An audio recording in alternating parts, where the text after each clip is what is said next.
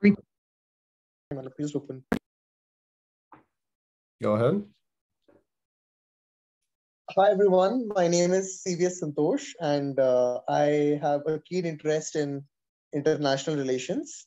I am currently working as a research assistant to a professor at ISB and I'm very excited to join you guys here today. Okay, Santosh. Should I also introduce myself then? Yes, Andre, over to you. Sure. Hi. So my name is Andrei. I'm originally from Romania. I have studied at the George Washington University, International Security and Philosophy. I also hold a master's in Buddhism from Nalanda University in India. Currently, I work for Close Up Foundation in Virginia, and I hope to have a very lively discussion with Santosh here. Go ahead. If you want to get. Thank you very much for this discussion, Andrei. Yeah, sure. Yeah, so let's get started. Why don't you start off with your perspective on what's been happening the last few days? I mean, Russia has upped the tensions and US has hit back with sanctions. So yeah, I just wanted to hear the timeline of the Ukrainian conflict according to your perspective. I mean, I think that we have to trace it a little back to 2008 when there was the NATO integration summit at Bucharest. The attempt was to integrate Ukraine and Georgia into NATO. And that's what really started to add kind of fuel to the fire in the tensions between Russia and the West overall. We see that as a result, not only was the application of Ukraine and Georgia rejected from NATO membership, but at the same time, we can also see that Russia responded very aggressively, swiftly, and militarily to these Western propositions, right? We see that eventually, even to this day, some regions of Eastern Georgia remain annexed altogether from the rest of Georgia. So in that sense, we see barricades being put up by the Russians and whatever else. And even today, they're doing the same thing. In the eastern part of Ukraine, obviously, there's also the 2014 tensions in Crimea that occurred a few years back. But as of the most recent things that are happening, I mean, the regions of Lusank, Dortex, and Kaniv are also now declared by the Russians as autonomous regions. And here's why this is a dangerous kind of approach. Because once a state can recognize regions as autonomous, this can mean that they can have different foreign policies respective to them, right? The Russians can say, hey, we are technically, they are technically in that sense saying they are having one foreign political kind of strategy towards the Ukrainians, but they are having at the same time a different, more inclusive foreign policy strategy towards the eastern branches of Ukraine. And these kind of political tactics are not only military approaches, so to speak, by the Russians, because if you think about it, the Russians have been kind of ongoing a psychological strategy throughout Eastern Europe. They were promoting pro-Russian parties in the Czech elections. Even now, currently in Macedonia, we see a rising interest towards kind of the Russian culture and whatever else. So in that sense, Russia knows that it's not going to win Eastern Europe thoroughly through military tactics. There has to be some sense of active involvement, some sort of proto or pseudo-civic involvement from the behalf of the European locals from their respective states that do indeed support, because then Putin can say, hey, see, technically they're not invading. Technically, they are not sort of imposing Russian culture, but rather they are just trying to show sympathy towards the people that already support the Russian regime.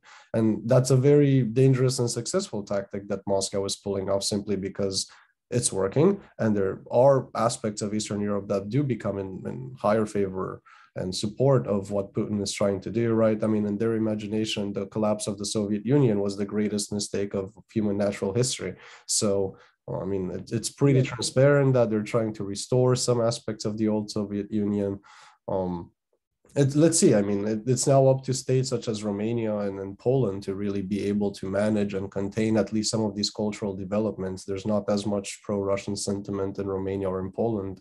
If anything, we are still remaining aligned with the Union and the NATO allies. So in that sense, it's going to be interesting to see how these events develop and unfold. There's always the risk of a migration crisis and overflow, right? Given the geographical proximity of Poland and Romania, we see that there is the potentiality of a high risk of migration into these states. So now it's just a matter of waiting and see where these sanctions are going. That's a very interesting point you raise, Andre. The fact that Poland and Romania are going to bear the demographic brunt of whatever happens down there. I'm just curious to know your views as to how the divisions within Ukraine, how do you think they will play out in the political calculus of Putin and the US? For instance, there are genuinely a number of Ukrainians who want to join the NATO, who want to join the EU, but there are also Ukrainians in the eastern parts, especially around the areas around Donetsk and Luhansk, who are sympathetic to the Russian cause or to Putin's propaganda, right? Yeah. So how do you expect this? So the way I see it, Ukraine is like a house divided in itself. So how do you see that impacting the situation on the ground and the strategy of US and Russia, maybe? Good. So maybe I'll start with the military aspect. There has been no substantial push from the Western powers to include Ukraine and NATO since 2008. There has been no major application. There has been no major convention or movement that would say, hey, the Western powers are willing to reconsider the integration of Ukraine into NATO. So in that sense, given the silence since 2008, I don't think that there's much of a reason to believe that that is an active or live option for the Ukrainians. However beneficial it would be, because as the result of the occupation of Crimea, we also would not want to further push for unwanted consequences that lead to some sort of military tension. As for these kind of cultural aspects, because as you said, there's an East Ukraine, there's a West Ukraine, and whatever else. I mean, look, the Ukrainian church completely separated in a very surprising schism from the Moscow Byzantine church. I mean, right? I mean, Putin's kind of argument here is, look, we are not just trying to restore some sort of grandiose project of the old Soviet Union, but this is about pan-Slavism, right? This is about some sort of geographical Slavic unity that is ethnic, that is linguistic, that is religious, that has other kind of denotations for the common, Eastern European. It's not just about some grandiose geostrategic policies.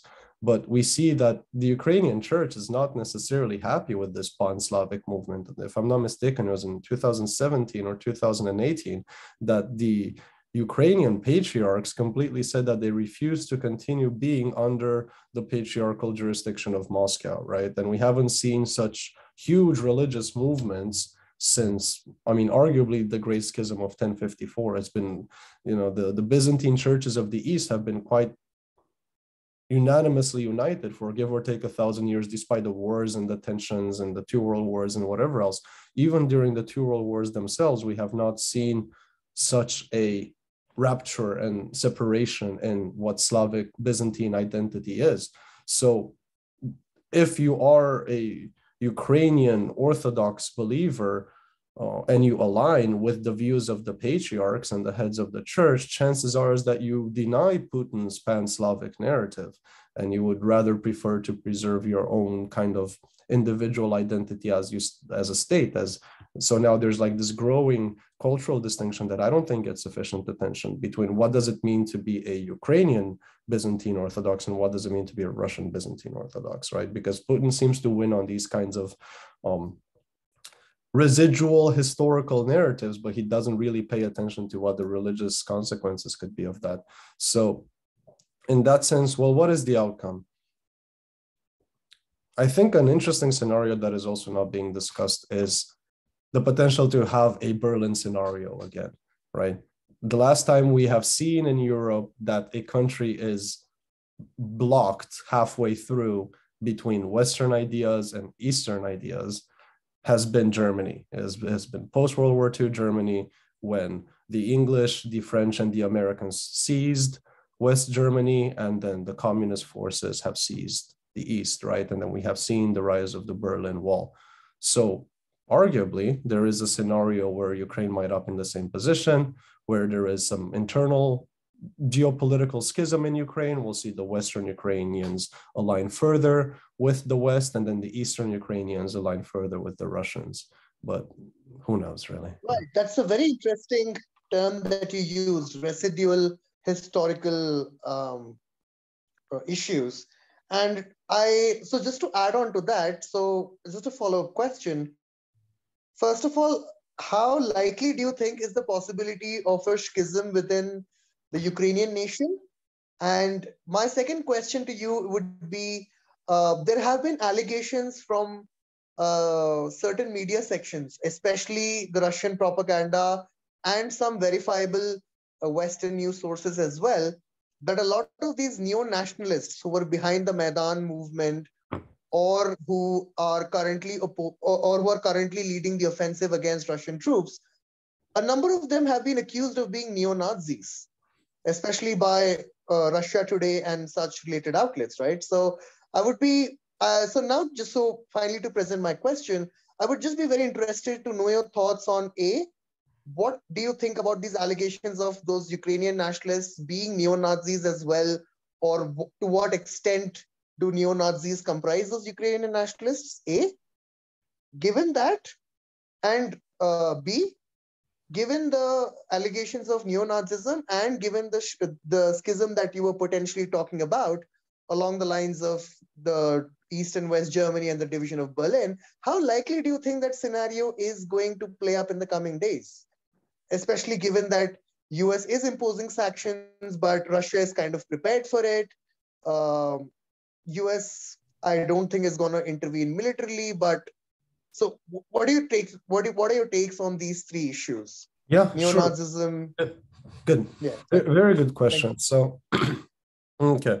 As far as these Russian propaganda things, even though, as I mentioned earlier, there is some decentralized Russian agenda to increase population and general support for Russian activities in Eastern Europe is working, at the same time, it's important to know that the Russians also still perform cyber attacks on Ukraine, right? And when we kind of try to trace and do the ascriptive mechanisms for, well, why and how were the Ukrainians targeted by the Russians, it's not on the same grounds that the way us Americans were affected here, for example, right? We don't see Russian electoral interference in Eastern Europe through DDoSes and fake tweets and whatever else. What we see is them hard targeting the military equipment and the infrastructure of the country. The Russians have no political ambitions as far as what we can see, but who knows? There's a lot of questions of who really runs Russia besides Putin, and maybe that's for another day. But as far as Russian ambitions towards Ukraine, it's not just simply generating this East-West ideological split. They still maintain very rigorous, cyber offensive capabilities towards the Ukrainians, right? So in that sense, there's no reason to believe, at least externally, that the Russians only have ideological ambitions in that sense.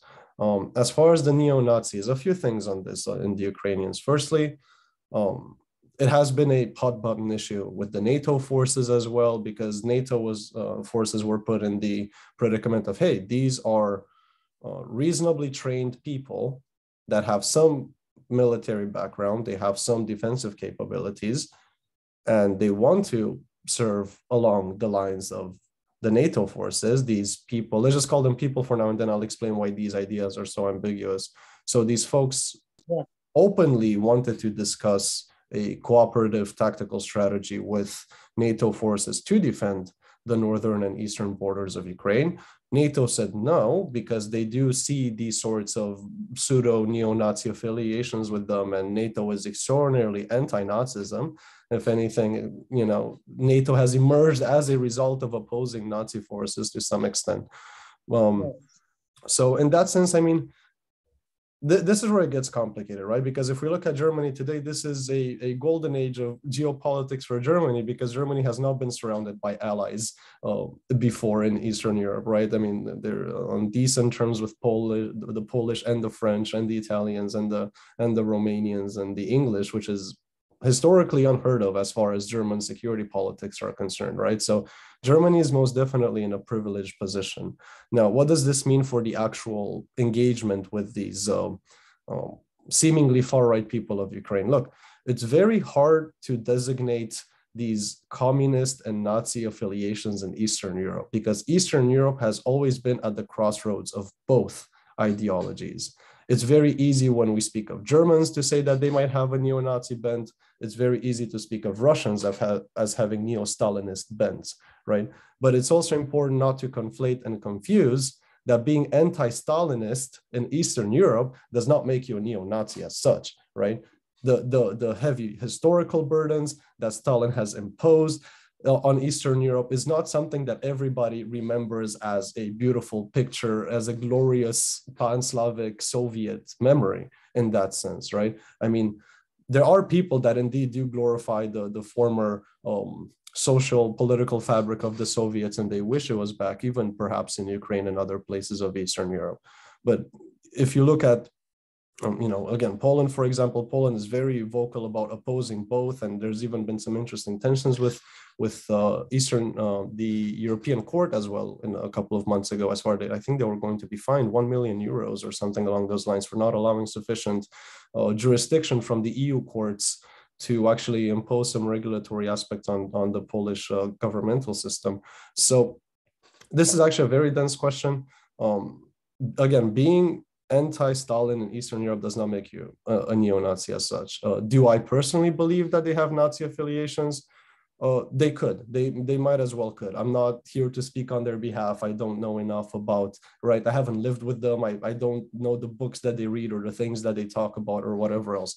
But we should also be mindful that the media is very good at scripting these big controversial labels to people just to clickbait, right? Just to get some views, just to kind of have a distorted conversation going. And I think that's unfair to Eastern Europeans because I don't think the Western media fully understands the weighing burden that we have whenever we are placed between these crossroads. I think that we are such in a strict dichotomy of either or that we forget to see that there can be also this neti approach, right? This neither nor approach. We can be anti-Stalin and anti-Hitler without being either a neo-Nazi or a neo-Soviet as such, right? And this is part of the identity struggle that a lot of Eastern Europeans are having today, because we have been in some sense exposed to both ideologies, and we are firsthand exposed to these ideologies, right? The second world of 20th century nations was the Soviet satellite states, right? So in that sense, it's a very thick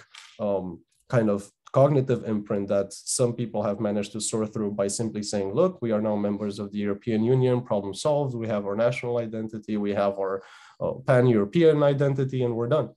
But in countries that are more geopolitically contested, like Ukraine, it's even harder to see these delineation, these kind of distinctions in that sense, right? I mean, we don't, for example, when the United States sends military operations, or when they send particular troops in the Middle East, they usually send also kind of anthropologists with them that speak a Syriac language, that try to give a human face to the military operations of the United States in the Middle East. They send people that speak the Syriac languages, right? That try to engage with the local people and remind them that they are there to be protected from the forces of terrorism or something along those lines, right? But there's no anthropologist with a high specialization on the ethnic identities and post-Soviet residual consciousness of Eastern Europeans or something along those lines, right? We don't see Western anthropology departments pushing for this idea that, look, there's no such thing as a pan-Slavism. I mean, even if you do security studies at any American institution, I can't speak on the behalf of other institutions, but at least in American institutions, if you do engage with Eastern European security politics, all you get is Russian studies. To be a successful analyst in the United States at Eastern Europe, you just have to know Russian. You don't have to care about Polish history or Czech history or Romanian history or Yugoslav or post-Yugoslavic history or Greek or anything along those lines.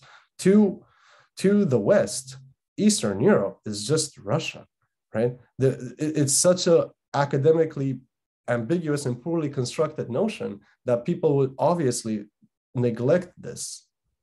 So I hope that answers that problem of identity and delineation and whatever else you want to call them. As far as the sanctions and go ahead. Absolutely, yes. So yeah. I agree with you. I think that does answer the question. And what you seem to suggest is that the current Ukrainian nationalists, some of them could have anti-Semitic associations, but to dub them as neo-Nazi just because of their opposition to Russia would be wrong. So I think I think I do get the answers from what you said. Yes, that absolutely makes sense. And coming to sanctions, you had something to say, Andre, please. I mean, as far as sanctions, we have seen sanctions work in the past towards the Russians whenever they try to push for aggressive behavior. But here's the thing, Russia has gained far more resource in the fields of energy infrastructure and energy security relative to the other European states. I mean, the Germans have been having a lot of open-ended deals as far as gas and whatever else. And even still to this day, most of Europe, especially the eastern portion, is still very dependent on Russian gas. So in the same way that we are all dependent more or less on Taiwan for manufacturing chips, right? These are the kind of 21st century precious resources that can dictate global economies. And I'm really not trying to understate that by any means. I think these resources are that significant, right? The Arab world has their petrol, the East Asians have their chips, and the Eastern Europeans have the gas, right? So in that sense, these critical resources that shape global infrastructure and trade and economy are definitely an important piece of the puzzle, or piece on the chessboard, if you want to look at it that way. And the Russians definitely have the leverage here.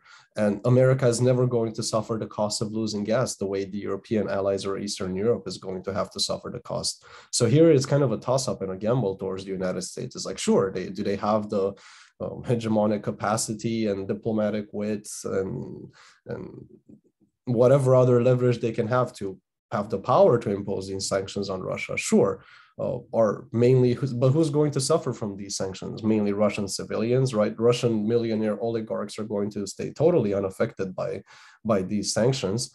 And eventually the greater burdening cost is going to just fall on people that are dependent to Russian gas, which again is a lot of Europeans, be it in NATO or not.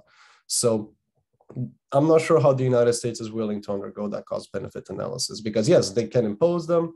There's no cost to the United States, but it does affect the Europeans. So, and the Europeans are still kind of religiously going to align with the United States as such, right? They're still going to always opt for the capacity of the United States more than Putin's ambitions. So who knows? Yeah, thank you for the response, Andre. That was pretty illuminating. And in response to that, to whatever you just said right now, from Russia's perspective right now, Ukraine apparently seems to be like the red line which he's drawing in the sand now, because from the Russian perspective, NATO did not dissolve after the collapse of USSR. Instead, NATO kept expanding right up till Russia's doorstep. So people in some quarters could argue that perhaps Putin is not doing the right thing and is genuinely upsetting the international order. However, he has been given grounds, so to speak, because of historical injustices related to the eastward expansion of NATO. So, given this situation and given the fact that Russia currently is now significantly equipped to weather sanctions, even for the domestic population, which I agree will bear the brunt of the sanctions and will suffer, no doubt. But given that Russia is prepared for such an eventuality since the 2014 Donbass invasion, and given that attempts to dislocate them from the financial world is not going to work anytime soon, I am just interested to know what do you think would be the Russian reaction right now? Because from the average Russian's perspective, sure, going to war with Ukrainians isn't good, because at the end of the day, identity or not, they're still Slavs, but we do have the financial wherewithal to bear the sanctions, and we do need to resist NATO, and we do need to get them to promise never to include NATO. And then we can all go back to the situation as it was, where Russia doesn't have to worry about Ukraine being used as the staging board for US missiles. So, don't you think that there could actually be a groundswell of support for Putin?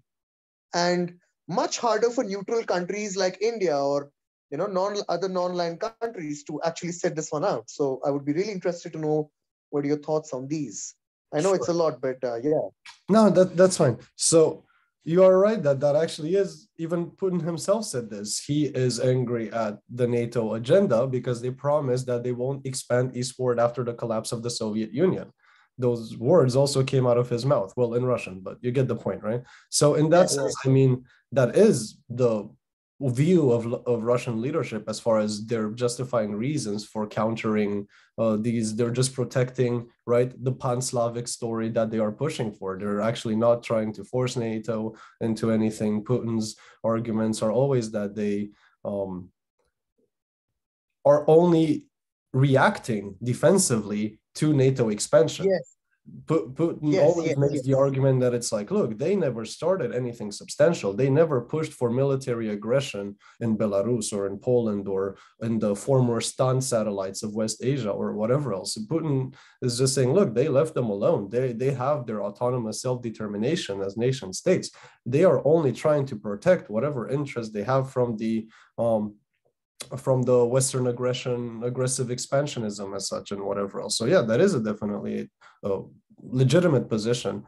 Now, what does this mean for the local Russians, right? The civilian Russians, as you said. Well, how does the local Russian population feel about this? My observations are that there's two types of Russian attitudes, in the same way that there's two generally broad kind of terms. There's the left and the right in that sense, right? The ultra pro-Stalinist. There's still a lot of Russian lobbyists that are pushing for building more Stalin statues in Russian public spaces. When the local civilians are interviewed, they're saying, yes, this is part of the glorious Soviet history. And they, as Russians, should remember the unifying and glorious victories that Stalin had over, right? And the story goes from there. So in that sense, there is still a very powerful and thick kind of pro-Stalinist attitude amongst Russians. And this goes at all generations. This is not necessarily, oh, it's just the elderly that are missing the piece here. There's also young generations from our generation as well, that there's people, civilians in Russia, that would hold that view. So that is definitely still active. And I'm sure they're like kind of buying into the Putin narrative of them just being defensive and protecting their pan-Slavic interests or whatever else. But there's also a lot of liberals. There is a growing liberal population. Even since 2012, 2013, there were pro-LGBT marches on Moscow. I mean, they got shut down very quickly, the way Tiananmen Square got shut down very quickly.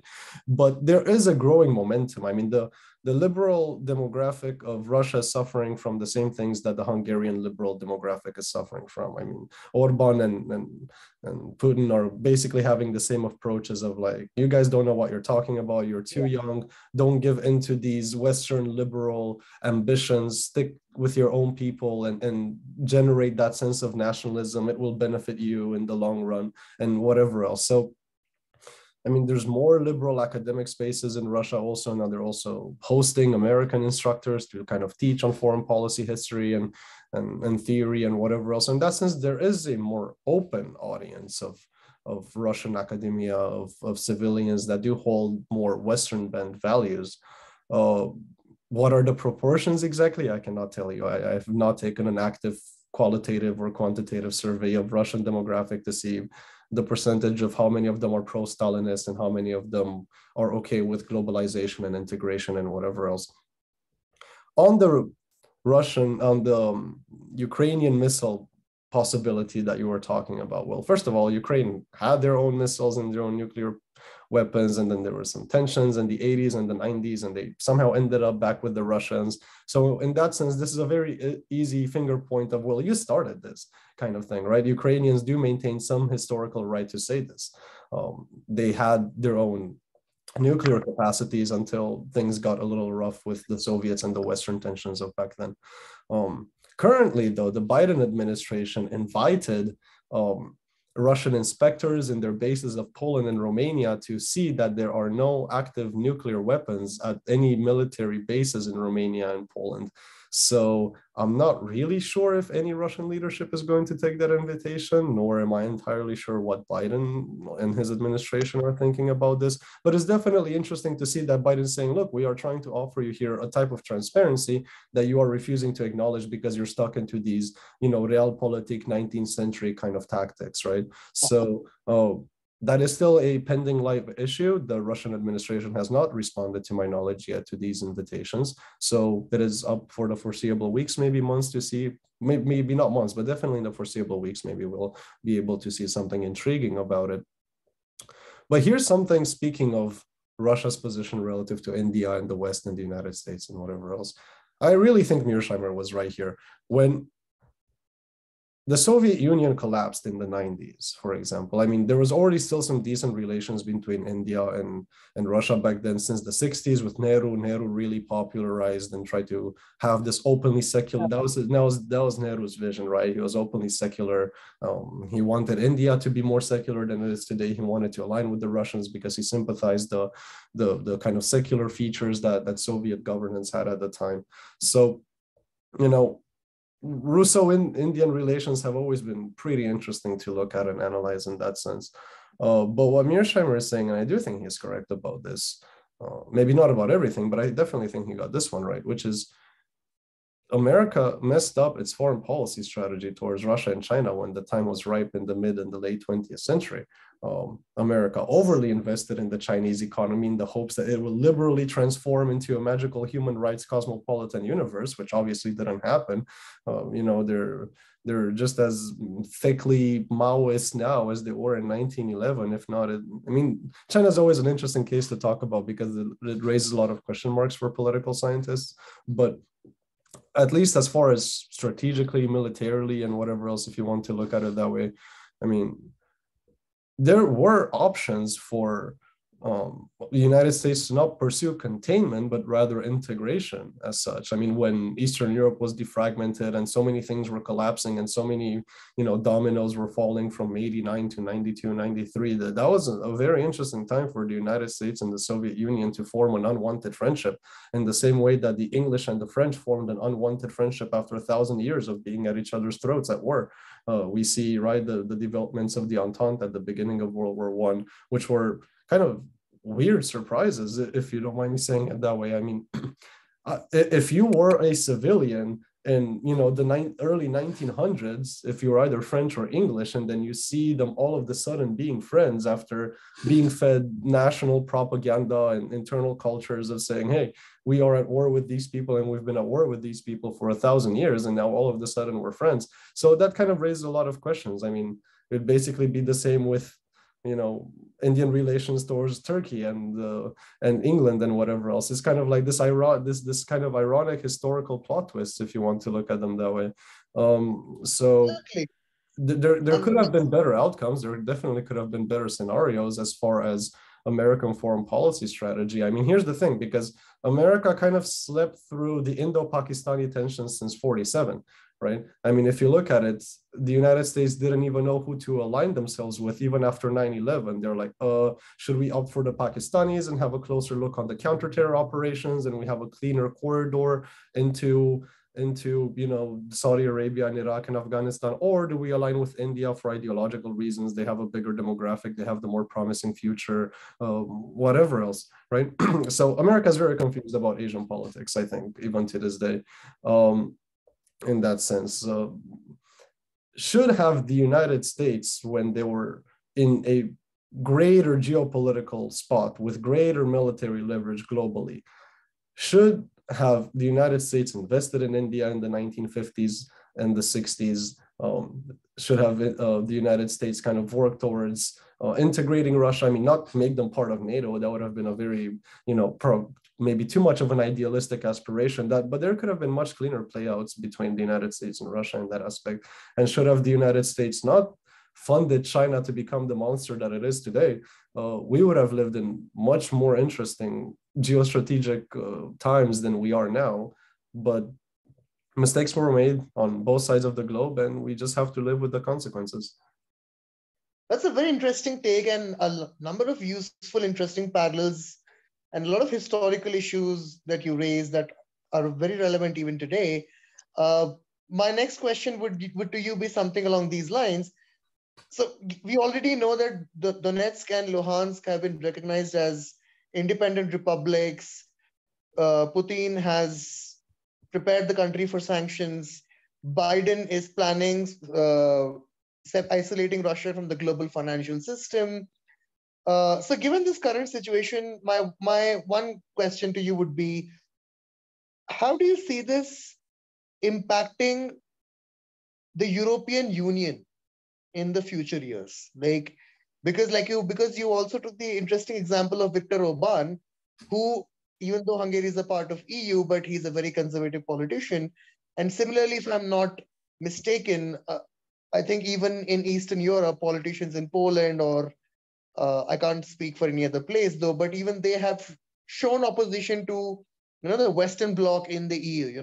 Like, we'll not accept more refugees. We are not going to liberalize as far as LGBTQ are concerned. So Eastern Europe as a place remains conservative culturally, even if their political aspirations align more towards the West. So very interesting point you raised earlier that, Eastern Europeans are a people whose identities are always, in a flux between, yeah, we do want to be part of Western liberal democracy and capitalist system, but we don't want gays and we want traditional family values.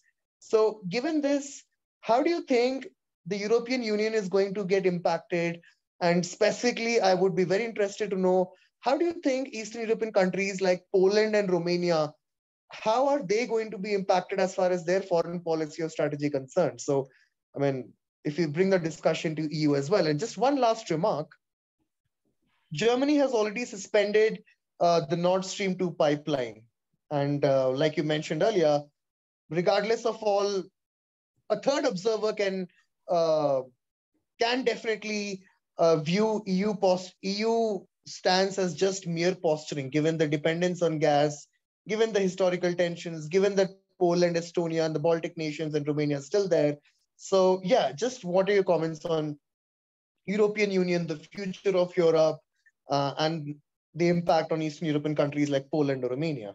Yeah, good. I mean, nobody has a crystal ball to foresee the future of the European Union. I am still, to some extent, surprised, although I shouldn't be, at Brexit. I mean, yes, there's the typical explanations of, anti-EU sentiments. Oh, the English were always on an island. Oh, they always felt somehow geographically separated from the rest of the Union. Oh, they miss their empire days so much that they'd rather be independent, even though that means signing 500-page, books on how to effectively trade with the EU and travel regulations and whatever else. But I don't think those arguments are sufficiently substantial to justify exactly why Brexit happened. In that sense, I think that there are much thicker ambitions by the English there. That are just inherently arrogant. I mean, the English are known for being arrogant given their imperial historical legacy, and that didn't stop them from even thinking that they're better than the whole union altogether. I don't think Poland has that complex, or Romania. I don't think we've ever put ourselves into some sort of such a powerful nationalistic position that we would completely neglect collective European interests. But there has been rumors of a poll exit when those initial cases and those judicial reviews came from the European Court. There was a lot of poll exit marches in Warsaw and Krakow and whatever else. So getting fined 1 million euros is a decent chunk of money. So in that sense, there is a lot of live debates now between, well, to what extent should the European courts have some sort of judicial superimposition and capacities to influence domestic laws? That's always been a work in progress. That's always contingency relative. That's always something that is going to further affect what Europe means, either semantically, culturally, politically, fiscally, judicially, and all the isms, right? I think that the way that European Union will evolve, and with potential integration of other states, if that will ever happen again, that's just, we'll have to wait and see. As far as the refugee crisis, well, there was a refugee crisis right before this, and through Belarus and Poland when they were trying to get into Germany and whatever else, and it was a huge humanitarian disaster. There were people freezing to death, and at the border, UN troops couldn't get in because there was such a conservative backlash from local police and other security services. So in that sense, we have no reason to believe that liberalizing Eastern Europe is going to happen overnight, nor do we have a reason to believe that the European Union has such a powerful leverage tool to, persuade traditional Eastern values to completely disappear from the minds of Eastern Europeans. I also kind of think that's nonsensical. The East-West splits have happened way before the two world wars. They've happened way before the European Union was even conceived.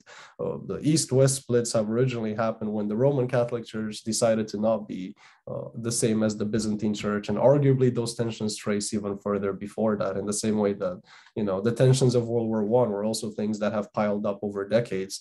So I mean, even a novice historian can trace these East-Western European tensions at least to the 8th century, if not to the Roman Empire as such, right? So in that sense, there's no reason to believe that, look, we cannot defer to a united Europe because there never was a united Europe as such. It was always sufficiently fragmentized and divided, and it somehow works due to mutual economic and security interests, right? So I mean, I don't think the North-South Indian problem is analogous here. I think those are more kind of like identity questions and strictly linguistic questions and whatever else. India overall has always basically had more or less, to me, the same geopolitical interests, right? Most likely anti-Mughal, most likely anti-English, anti-Dutch, anti-whatever, right? So at least you see some consistency internally with North-South Indian divergences when it comes to politics and security and whatever else. But we can't say the same thing about Europeans, right? I mean, Eastern European values and Western European values are much more divergent than North Indian values and South Indian values as such, even if we put away the linguistic differences and the whatever else, right? So as far as the refugee crisis is concerned, I mean, it's really, the Polish and the Czechs and the Germans that are going to be most affected by it. If you look at what the migrants were shouting that were crossing from Belarus through Poland, they just said, Germany, Germany, they want to go to Germany. Nobody said, we want to stay in Poland, we want to go to Romania, we want to go to Greece or Serbia or something, right? So, I mean, they want to go to the rich, prolific countries that offers them opportunity. They don't want to come to us. We're poor. We are, in a much more vulnerable and economically unstable position than Germany, right? If you migrate, you want what's best. You want to offer yourself the best opportunities. You want to offer your family the best opportunities. And Romania and Poland will not have the economic capacity to offer the best opportunities to the Germans. Even Romanian and Polish people mainly migrate, and we have the same brain drain problem that Indians have. There's a lot of extraordinarily brilliant Indians, but the Indian monetary system and educational system is not going to keep them, right? They go to North America, they go to the Anglo states, they settle there, and then they eventually most likely choose not to come back. So in that sense, there is some loose similarity here between capacities, talent, and whether or not you can keep it. And Romania and Poland are not in a fiscal position to keep nor desire them either. So that's at least on refugees. As far as liberalization, I mean, this just takes time. It really does. I mean, values always change in that sense, Santosh. Think about it. Like there's no reason to believe one way or the other one. There's always going to be conservatives and liberals in every state, and whoever has the more money and the more demographics is going to push for their relative agenda. This is not an ethnic issue to me. This is not a national issue. This is not a continental issue. These are just political decisions relative to human nature. This to me is a human nature problem. It's people that will have the money and the power and the leverage and the demographic support will push for their side of the political spectrum. This is not something that it's like, this is uniquely, do you want your tanks to say they and them or not on them kind of thing. This is not necessarily something that can be contained in a sheer explanation. This is about people. This is about forms of activity and choices and preference. And I'm always surprised what things withstand the test of time or not. I mean, look at religion and how far it's come and how thick it is and how it's still willing to stay, right? We talk about Pan-Slavism and the Byzantine identity. There's the BJP, there's the RSS, there's all of these very thickly committed people to very profoundly devout religious identities that I somehow wonder, like, what's inside their head? How do they rationalize the world? How do they see the world? Why do they see such a significant value for their well-being into religious practices, right? So to some extent, look at the Sri Lankan attitudes towards, Muslims and whatever else. I mean, and the list goes on forever. So I can't fully justify, I'm not I think, sufficiently trained in philosophy to explain to you what is it in human nature that leads to this inevitability of preserving religious practices. Maybe it's the aesthetics, maybe it's the promises of a heaven or whatever else, or the moksha or the nirvana, or maybe it's that promise of being completely free from human suffering and human problems and whatever else that really pushes them forward. And religion has won many hearts and minds throughout world history. So I am not entirely sure what values are going to stay in society and what values we're going to disparage of. I mean, every age, every cycle has their ups and downs and their peaks and whatever else. So I'm not entirely sure how to respond to that beyond this. As far as Romanian and Polish foreign policy strategy, we will always stay committed to NATO. We will always stay committed to the West. We will always be anti-Russian. That is just set in stone. There is no money in the world, there is no military leverage in the world, there is no cultural innovation that Putin and company can conceive to persuade the Romanians and the Poles to realign with the old Soviet system. There is literally nothing they can do. Poland and Romania are devout members of the Union. Poland and Romania and company are definitely going to preserve NATO strategy, NATO ambitions, alliances with the West. Even historically, the Western powers have been much more helpful towards us than anything that the Russians can offer. So in that sense, I see no reason to believe that this is just going to be integrated in status quo realpolitik. These are fixed alliances as far as I'm concerned. These are non-negotiables. So one last question, and after that, of course, I would be very much want to listen to your thoughts after that. But one last question. Who do you think is going to walk away from this conflict with the gains? Is it going to be Russia or is it going to be US and EU? Like, if you had to do a sobering realpolitik analysis, how do you see this panning out? Like, sure. I mean, as far as that, the pipelines between Russia and Germany being suspended, and look, I mean, this is only temporary because there's only this much that Germany and the rest of Europe has to be energy independent until we become again reliant on Russian gas as such. So this is more of, easing tensions, the Germans showing that they still have an allegiance to the West and they haven't sold themselves out to Putin or something like that. There's no reason to believe that that pipeline will remain shut for longer than a year because the gas is going to run out. These are scarce, limited resources. We don't have innumerably many capacities of obtaining them either. As far as, well, who's the winner? Well, it depends what we mean by winning in that sense. There's no grandiose Cold War style, we're fighting with ideas, or we're fighting for a space race, or we're fighting for geopolitical supremacy. All right. So if that's a very interesting. Yeah, go ahead. Last question then. Yeah, thank you, Andrei. So just you raised a very interesting point there. Define winning. So I think from the Russian perspective, getting commitments from the Ukrainian government on not joining the European Union and on not joining the NATO would definitely be a huge win for the Russians, regardless of how hard the sanctions hit them. Whereas US would consider it a win if the Russians pull back and not threaten Ukraine any further, which is obviously not going to happen. So the best that they can hope for is to somehow guide and enable Ukraine to resolve their differences without joining the EU or the NATO. Now, as far as the European Union is concerned, I don't think there is winning for anybody, because this episode has essentially kind of laid bare the geopolitical realities that Germany is too dependent on Russia. The rest of France, which could have been the only country to stand up to Russia, has just been snubbed by Putin, and the rest need to band together in order to have any hope of even withstanding Russia. So I see Russia to be in a very advantageous position here and much more likely to achieve its political aims. Because let's not forget that, like Clausewitz said, right? Like, war is politics by other means. So it is conceivable that prolonged diplomatic and economic tensions could result, in like a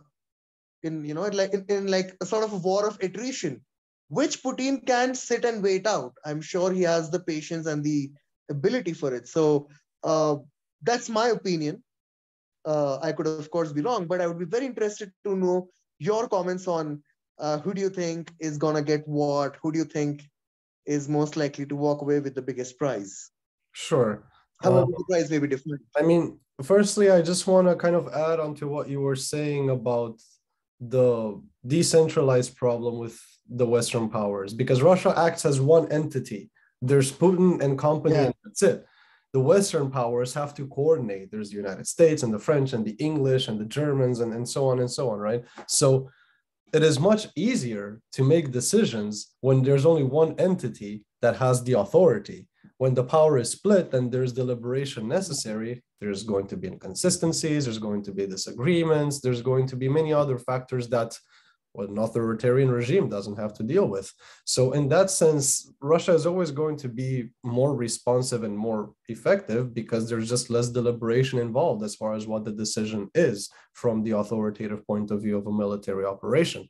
I mean, the the English and the French are a little more aggressive, which favor the United States, and so on and so on. The closer we get to the East, the lower threshold of aggression is going to be, because the lower you get to the East, the more of that residual mind that you see of them actually being impacted by Soviet policies in the past, and they are more firsthand aware of how capable Russian forces are. So they kind of know to play the slower game, the more diplomatic bent approaches before they resort. I mean, sure, the Western Europeans and the United States also opts for diplomacy first, but I think that the Eastern Europeans would be a little even more keen on pushing for diplomacy, even when there would be scenarios by which the Western playbook would say this is grounds for military and tactical aggression. So we have to consider that. As far as, well, who gets what and who wins and who loses, and what is at stake, well, there's no reason to believe that we're not going to see the annexation of the eastern regions somehow slowly but surely fading away from the capacities of the Ukrainians to govern them. I think that's really the costs that we have to look at, as far as, well, what kind of, because here's the problem. Whenever we talk about Eastern European politics, and even you and I have kind of given into this paradigm of, well, what is US doing? What are the French doing? What are the Russians doing? But who is really at the center of the issue? It's Ukraine. So if we really have to look at wins and losses, we have to look at the Ukrainians first, and then we can see how the rest of the powers consider their deliberations and their victories and losses. What is Ukraine losing? I think that's the more important question here. Well, first of all, Ukraine is losing authority over its own mainland, which is the biggest loss of this discussion of these events. There were some NATO officials that put it very well yesterday. This is the biggest security issue of the 21st century. Since the inception of NATO, we have not been so close to a brink of a hot war as we have been in the last couple of days. So there's definitely some things that should not be undervalued or underplayed or be caught into, ascription and labels and media hot buttons, but actually see the practical consequences of this. So I think the Ukrainians have the biggest loss as such, regardless of who benefits, be it the Russians or someone else in that sense. I mean, losing administrative and governmental capacity over your own mainland is a threat to your self-determination as a nation state, right? It kind of destabilizes your capacity to internally administer your finances, your trade, your infrastructure, your educational policies, your health policies, blah, blah. So in that sense, I think the effects of the loss on the Ukrainians is greater than the winning aspects that it could have on behalf of the Russians, to put it simply. I think that this is not about who wins more, but who lost more and who's winning out of that big loss kind of thing. I mean, Russians don't benefit from the annexation of these regions as much as Ukraine is going to suffer from these losses kind of thing. Like, these are not equivalent. These are not proportionate trade-offs as such. Absolutely. Absolutely. That's what I'm trying Thank you for pointing that out. Yeah. So as far as the rest of the world, so to speak, I mean, it just shows limits of diplomatic negotiation. We haven't seen too much boots on the ground. I mean, we have seen plenty to be worried, but we have not seen an actual combat as such, right? So we can't say that these are the calculated risk-aversive policies and tactics of either NATO or the Russians, right? We cannot analyze that far. And I think if you're kind of misleading into irrational problems of, caveating some things. As far as, well, what does this mean for the West? Well, Romania is just going to increase its defensive capabilities. This is openly accessible to all kind of NATO channels as such. Even before the Trump 2% kind of arguments, Romania has been, since 2014, Romania has been increasing its navy and military presence, and relative to the Ukrainian mainland, because they're our neighbor, right? So that's the kind of awkward sandwich that Poland and Romania have to deal with, because we are basically sandwiching Ukraine geopolitically. So as far as, well, who wins? Well, the only thing that you can call victorious as such on the behalf of the West is not to underestimate the Russians, to finally come to the realization that the neoliberal promises of a cosmopolitan future are over. I think that this is a wake-up call to realize the force of illiberal politics, be it Russian or Chinese or whatever else. I think it's important to realize that. I mean, I'm not trying to make the argument that, look, democracy is not for everyone. Some states are better off not being democratic. That's none of my business. To each their own, even as far as them having the right to project a particular desired state. If Ukrainians want democracy, they should have democracy. If Ukrainians don't want democracy, then they should not have democracy. But we should not give in to the Putin narrative spin-offs either, of like, well, you see, this is the problem, because if they don't want democracy, that means they want the Russians, and hooray.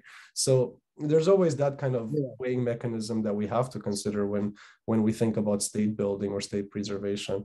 So even though there are losses on grounds of shaking relations further with Russia, even though there might be some diplomatic losses, maybe some political capital losses and soft power because there's these economic sanctions being imposed and whatever else, I think the bigger loss is ideological here. The loss is, again, the remembrance that we are not living in those utopian states where we can, look at the realpolitik textbooks and say, oh, let's just wait for them to stack the dust and we will put them in that shelf of the library of books that we haven't read or we wish we never read, or as tokens and artifacts of the human past or something like that. No, these are extraordinarily active practices and that still dictate the anarchic state of global politics.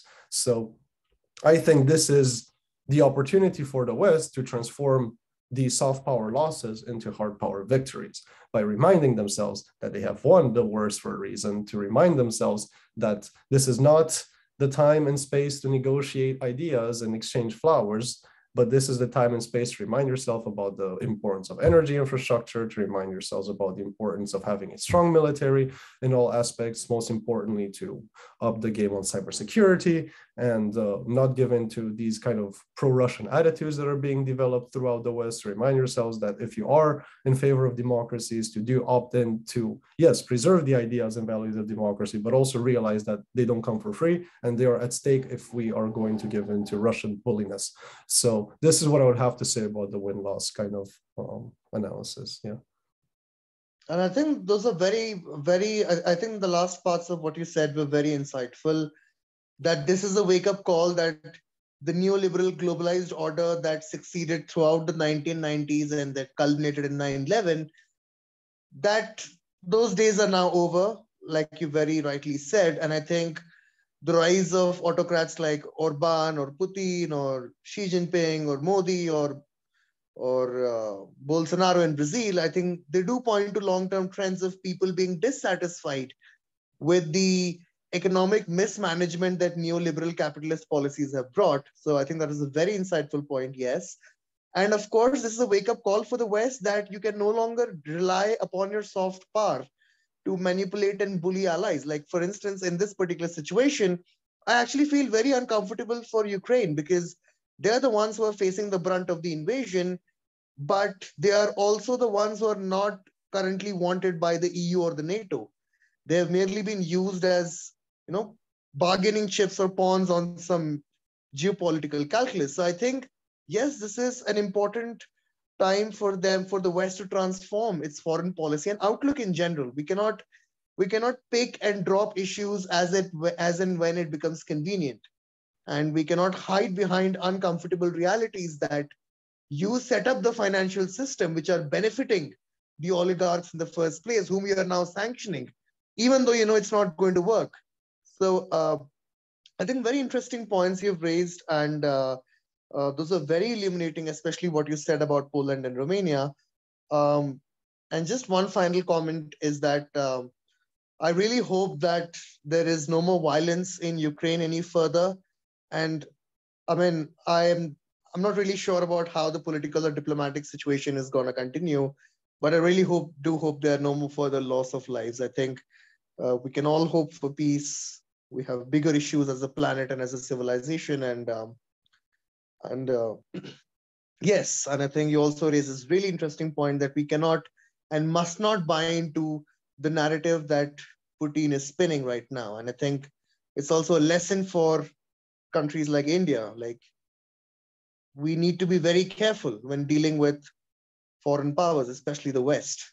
I think uh, this issue does reveal the duplicity that is kind of carried out, of course, not to the same extent that Russia and Putin and China does, but yeah, I think some of the moral fabric has been like kind of it's been laid hollow. So very insightful points, Mr. Anand. Any final comments on this situation? Any other observations that come to mind?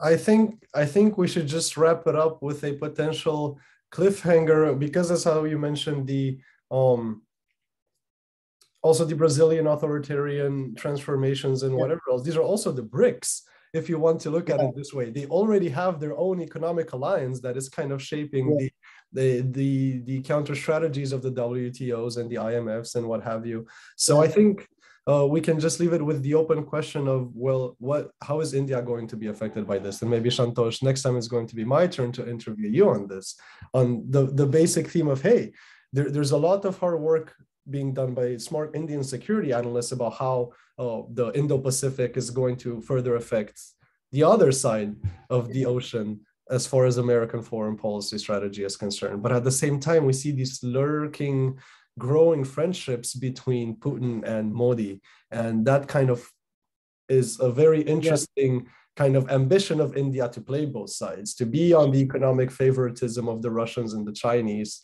and to de-escalate some tensions with the Chinese, but at the same time to endure and enjoy the military privileges of an alliance with the United States and the East Asian allies. So I would be very interested and curious to hear your thoughts on where India is going to move forward as far as relations internally and continental to Asia relative to the United States, and what this means for the other side of the world, which is at the end of the day still on the same planet with all of us. Very good.